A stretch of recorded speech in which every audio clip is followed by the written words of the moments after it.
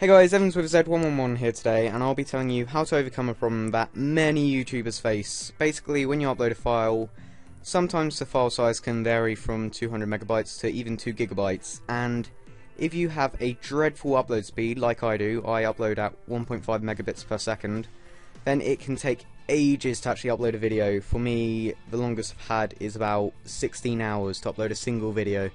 And this is a problem for many YouTubers as it pushes it back in the sub boxes, so if it takes too long to upload, then people won't be notified as soon as it is actually uploaded. So to fix this problem, you simply need to download a program called Handbrake. Now, Handbrake is a free program. All you need to do is go to the download section on the website.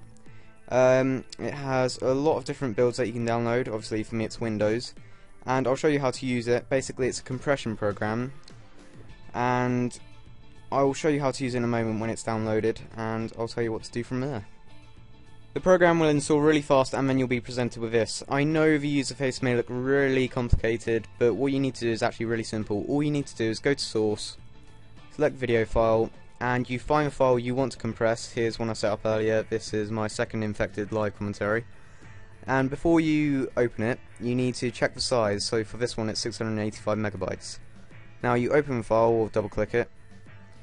A message will come up. That's just to do with naming the file, that's nothing important. Then you want to ignore all of these tabs. The only one you want is video, and the only section you want on video is this bit. Now the target size is the rough size that the video file will actually come out as. If you want my advice, do not go any lower than half the original file size, otherwise you will notice a decrease in both visual and audio quality. So my one was 685, so I shall say 350, that's half 700. And you want to select the output destination and the name, obviously. So I'll just say optimized, save, and that's it. All you need to do is click start and it'll start optimizing. I'll show you a comparison between the original file and the optimized, so I'll get back to you in a second. So here is the original unedited clip, and it will change in 3, 2, 1, and there we go. All you can see is a slight change in colour, and that's literally all that happens. So I'll change it again with the audio running. Oh, I thought I was going to die there. Come on, triple, ending. Oh, yeah, sweet. So it wasn't a complete failure, but it's like 9 minutes long even, so a bit longer than I wanted.